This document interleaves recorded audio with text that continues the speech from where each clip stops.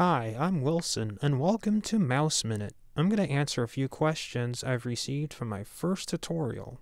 Link in the description. The first question is, how do I change the RGB color? We'll click on the mouse, and under lighting, click on the effect area, and click on the effect you choose. In this case, I'm clicking on cycle. Now, notice when I click on sync lighting zones, both the logo and the 3 bars are lit up. You can also change the speed and the brightness of the RGB color.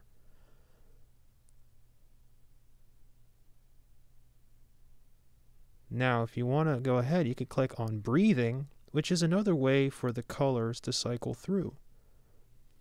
Another question is, how do I unassign one? I'm assuming you're thinking about unassigning a button. Just click on the mouse, and then we're going to go to assignment and choose which button you want to unassign. In this case, I'm going to use copy and click disable. Now, if I want to set it up again, all I have to do is click on the button and click on a setting. I'm going to set it back to copy. Or you can go ahead and click on a profile and click on settings right there, and you can click on forget app, or you can click enabled or disabled for profile switching. When it comes to media, usually it's the up and down buttons. So what we're going to do is click on this button here, and I'm going to program it to the up key. That will increase the volume. I'm going to click the other key and set it to down arrow key.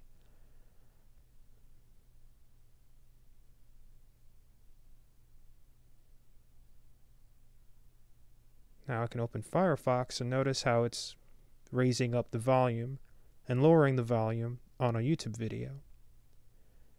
Unfortunately, no, there's no way you can program scrolling up and down. It's just middle click, left middle click, and right middle click for the G502 mouse. Well, I hope you found this very helpful. Please consider clicking like and subscribe and leave a comment down below. Also, if you feel charitable, please donate to my Cash App. Link to all the information is down below. Thank you.